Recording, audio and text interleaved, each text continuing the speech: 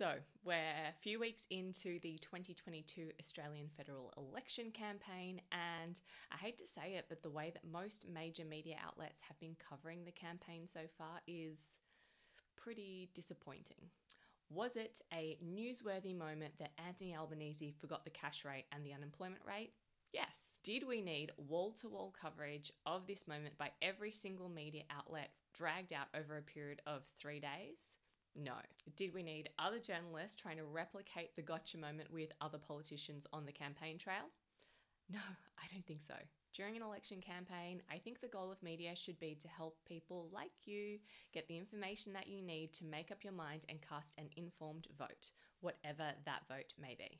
Now, there are lots of big news sites that you can go to find constant news updates and daily live blogs and just a continuous stream of election news if that's what you're after. But personally, I think that volume is just too much and it's not even really helpful. So why am I bringing this up?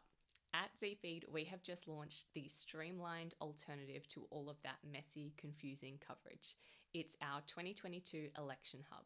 We wanted to cover the election in a way that was more straightforward, less stressful, and honestly just better for your brain. So we've kept everything in the hub really simple. The Election Hub will only ever include 3 types of content. First, we've got side-by-side comparison of the policy promises made by the Labor, Liberal and Greens parties.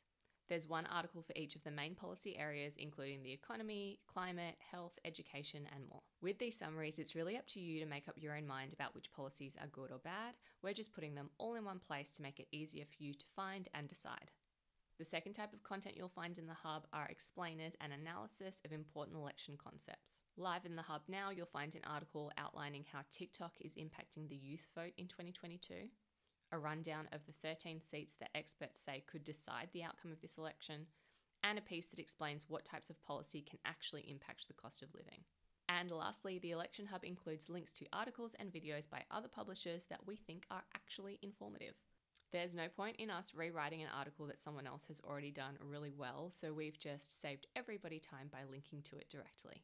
The Hub is live now and we're updating the policy summaries every day, so if you are looking for a stress-free and reliable way to keep informed about what's going on with the 2022 election, but without all of the spin, all of the jabs, all of the back and forth of campaign trails and press conferences, I think you will really like what we've created.